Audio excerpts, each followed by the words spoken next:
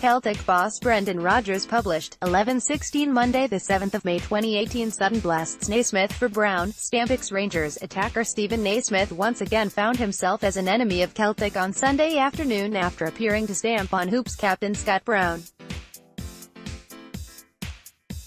This brought about a verbal attack by BT Sport pundit Chris Sutton, who branded the Hearts forward a coward for his actions.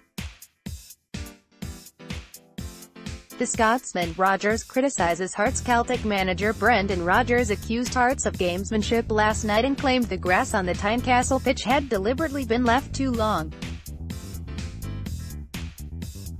The surface was so overgrown, said Rodgers, that for the first time in his managerial career, a team of his had to bypass it by playing over rather than through the grass. The Scotsman, McGregor, Celtic were out for revenge. Callum McGregor admitted Celtic's 4-0 defeat the last time they visited Tynecastle turned yesterday's match into a revenge mission. "It was a good afternoon for us," the midfielder said after the 3-1 victory.